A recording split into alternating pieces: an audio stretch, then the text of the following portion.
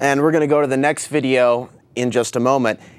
And it is about communication. Sometimes people feel uncomfortable, but they can't unhear something once they've heard it. So I don't listen to anyone that says, Alex, you can't reach people, you're wasting your time. Because it feels good to break people's little bubble and to give them a piece of information that I know guaranteed, they're going to remember the conversation as the years go on. So this is why I do what I do. Now, a few days ago, I'm walking by 28th and Burnside where the Starbucks is. There's three cop cars lined up there. One of the cop car in the middle, he had his trunk open slightly. And so I shut it for him out of the goodness of my heart. And I'm thinking, as an investigator, where might 3 police officers be? Let's see, bar, restaurant, Starbucks. You know, I'm just going to go out on a limb here and guess the cops are in Starbucks. Well, they're in Starbucks. And of course, I let them know that I shut the door, gave them some information on the show, some things that we talk about, and let them know that, you know, I'm kind of known as an anti-police state guy, but I still have the morality to shut their trunk and they should recognize it. And they can pay me back by coming down to the Portland Preparedness Center and being a customer or checking out the show, something like that. Letting them know, hey, there are people in the community that will do the right thing. Now, did they thank me? They were so uncomfortable. 2 of the cops, they were rookie cops, were looking down at the ground. It was the older black cop that was listening to every word that was coming out of my mouth when I started going into Top Off 4 and these things going on with the FBI and Homeland Security. But I bid farewell and waved and took off. But to the other 2 cops, everything I was saying was a joke. To the other cop, he was listening. But they are not used to being approached by a lot of people in Portland, bringing up certain things. So when I do it, it's like a big surprise. Like there's a human talking to me. I don't know what to do. This is not a random traffic stop. They're walking up and they're stopping. They're talking to me. And they're not used to it being reversed on them. People aren't used to this. A lot of officers aren't used to this. There's a lot of people, a lot of activists in this town, and that's a good thing. But a lot of officers, when I come up to them, they've never heard about such things. All right, we have phone calls. All right, we'll take those phone calls, and then we'll move on with the news. We have a lot to get through tonight. Come on. Hello, you're on the air. Yes. I heard something last night on the news. It was barely this morning when I woke up, and I'm understanding it clearly, about them confiscating guns. They were like, paying $50 for guns. Yeah, this is a program that's been implemented nationwide for a number of years. It's nothing new. We also saw how the government responded during Hurricane Katrina. So that event 5 years ago should be a great wake-up call to everybody. In a disaster, this is what the government intends on doing in the disaster zones, collecting guns. In Katrina, they sent Blackwater down there to confiscate yes, they did. Guns, right? Yes, they did. And the mainstream media even showed that footage multiple times. And then you look at it going, is the media warning people that this is going on, or are they kind of desensitizing people by showing the imagery over and over and over again? You know that very famous clip of the elderly woman that was taken down? Right. Yeah. So you're reading something that was out of the local news or national news? I think it was on the local news, and they were talking about about 50 people or so had turned in their guns last night for $50 a piece. They were paying for them. Yeah. Well, so I know that this is just another plank that they're laying before they start calling for people's guns. They haven't started demanding that people turn in their guns yet. Right, exactly. And times are hard economically, so that's a way that they are capitalizing upon that. You also have people that are buying gold back from people. I mentioned this last week on the show at Lloyd Center. The guy was handing out little baggies. Gold buyers at the mall, yes. Yeah. Well, he's doing business, and business for him must be good. All right. Well, thank you for the information. Thank you. Thank you for watching. Thank you for calling in. Okay, let's cover a couple pieces of news. We'll start with some local news, and then we'll cover some other things. Again, natural disasters on the rise on our planet over the course of the last few years, especially the last year. But here locally, rare tornado touches down in a small Oregon town. A rare tornado hit Almsville, Oregon at lunchtime on Tuesday, damaging and destroying half a dozen buildings. But initial reports say there were no injuries from the Fluke Twister. A plumbing business directly across the street from City Hall was completely demolished. Tornadoes are highly unusual in Western Oregon.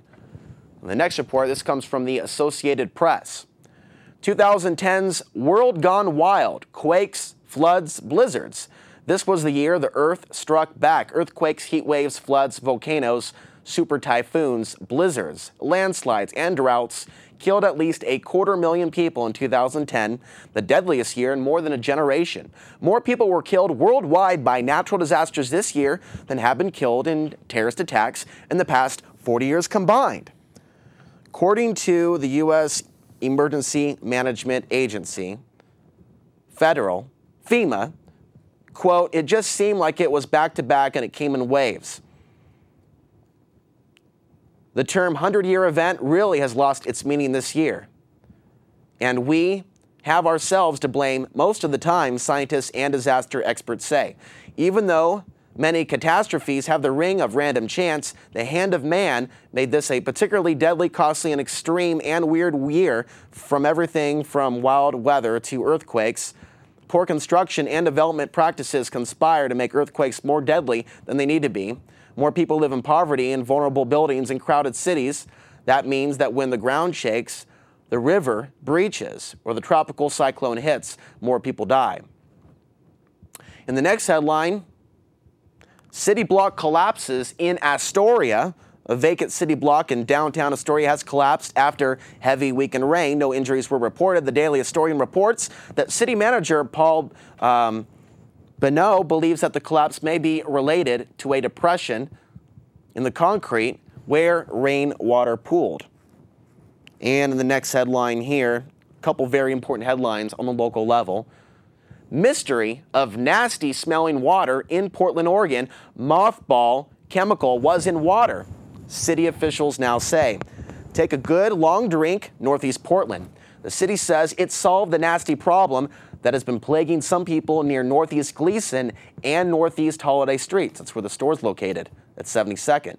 The city began receiving complaints recently about some foul-smelling water coming from the taps in an area of Northeast Portland. People say the water smelled like mothballs. Turned out their stories were not full of holes.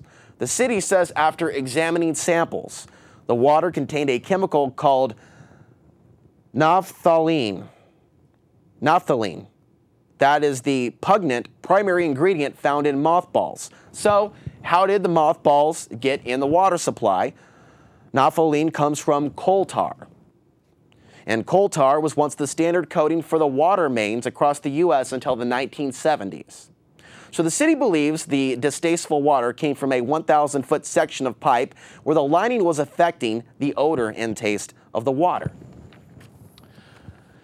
Of course, they say that the doses were very low, no negative health effects are likely to come about from this, but don't they say that every single time? And the big problem with our water supply, of course, is the pipes. It's not the source, Bull Run. It's also the chlorine and the ammonia that's put in the water, changing its molecular structure, or as some say, the God force of water, water which is consciousness. All the more reason to A, filter your water, and B, bless your water and expose it to sunlight, because water is a carrier of information, consciousness information, and it goes through a severe traumatic phase. You can think of a negative emotion such as fear or some sort of trauma, pain of some type. That energy being embodied within the water that goes through such a violent process of going from point A to point B, and then of course being blasted with chemicals the water really doesn't need. So all of this we have to keep in mind when we drink water. Now in the next headline, we're going to talk a little bit about power rates going up. Rates set to jump for Pacific Power and PGE customers. Coming up on the 1st of January, come New Year's, better strip the lights off the house and the Christmas trees as soon as possible. Customers of Pacific Power will see their rates spike 14.5%. Again, that's 14.5% in January. On the 1st, that is. The increase comes in a 1-2 punch. An 8.4% general rate increase state utility regulators approved on Friday, and a 6.1% increase for increased power costs they are expected to approve December 28th. Both take effect on the 1st. Meanwhile, with PGE, the rates are going up 3.9%. A few mandatory cost adjustments are in the works. That's going to bump that overall increase to 4.2%. At least those are the numbers that they're giving us at this time. In the next report, we're going to cover a couple new headlines with the TSA. Boy not searched by TSA because you don't have boobs, agent allegedly said.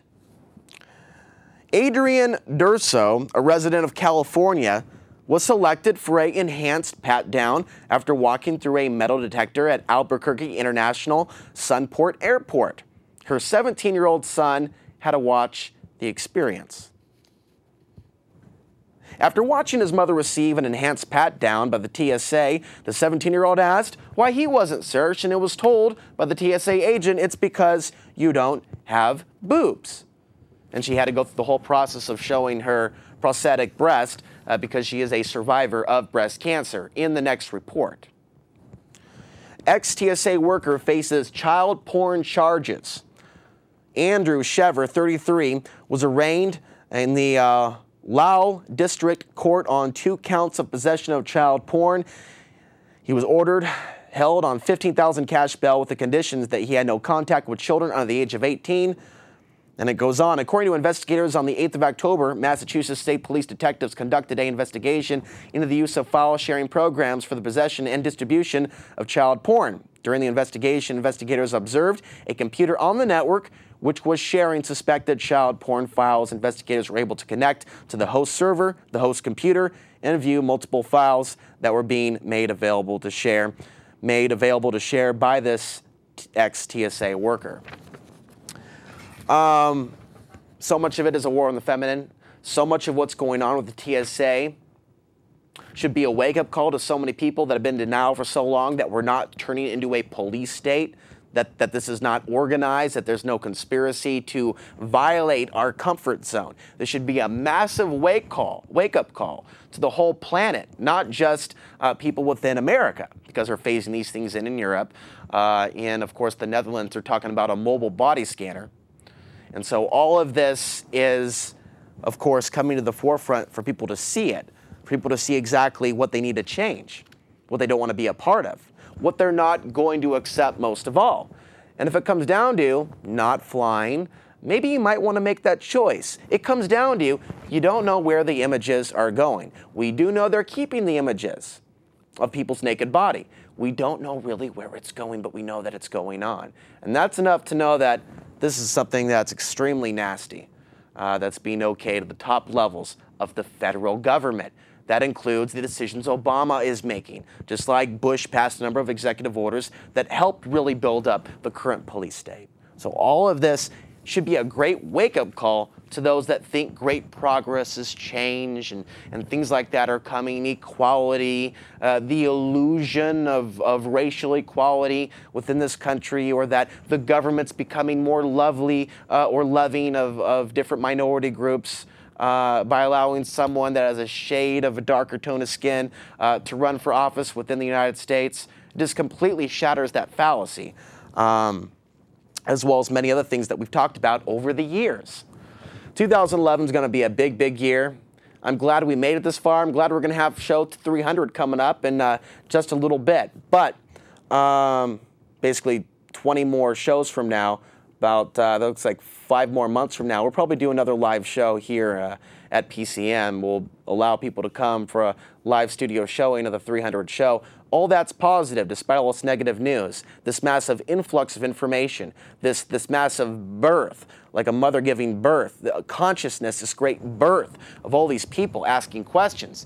And those that don't fully know what's going on or why we're so passionate, they think we're doom and gloomers. They think that we're foreseeing and prophesizing the end of the world when we're highlighting these things that should not be going on within our own society, because we have very large hearts. We have emotion. We're still human. We're not robots yet. We're not slaves. We're not completely at that level of consciousness to where we're going to allow ourselves to be pushed into the meat grinder. But because we care so much about the others, because we know, many of you know, we take care of ourselves by taking care of others. That's why we bring up these stories, to get people to question, do you really want to walk through that scanner? Do you really want to go along to get along? Do you really want to put that ballot in the box and vote for this candidate that has links to Blackwater and links to Monsanto and very close links to the people that pulled the strings of the previous president? Information is powerful. If it wasn't powerful, they wouldn't be using the whole WikiLeaks thing to shut down the web. And that's where they want to take it. Problem, reaction, solution. And we have another phone call.